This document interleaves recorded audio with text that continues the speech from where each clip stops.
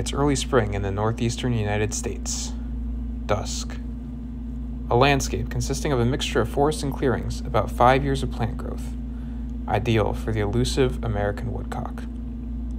Soon, the sun will fall under the horizon, and one of nature's most spectacular mating displays will take place. Now, a male American woodcock emerges onto what will become his stage. This unusual species is actually a type of shorebird, despite preferring a mixture of forested and cleared habitat. Normally, these birds stay hidden as they forage for earthworms on the forest floor. Tonight, however, this male emerges out into the open to initiate his spectacular courtship display.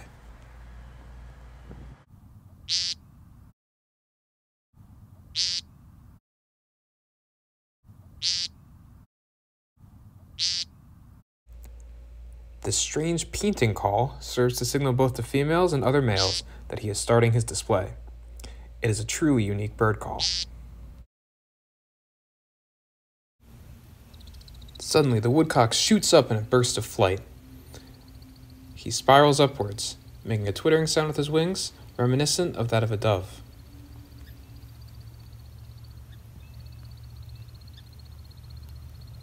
He ascends high into the sky.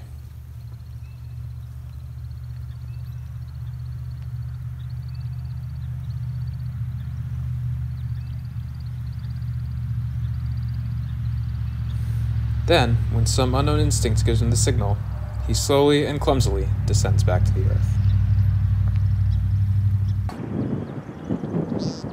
Time to get back to painting on the ground. The male will continue displaying like this nightly into mid-April, well after females lay their eggs.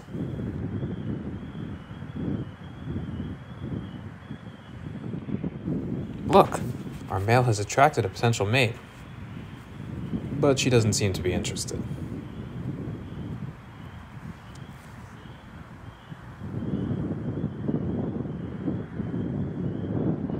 Well, no use dwelling on it. Time to get back in the air.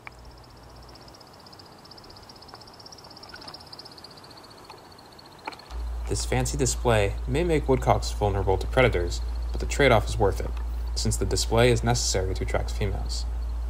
Performing at dusk also gives some protection from predation.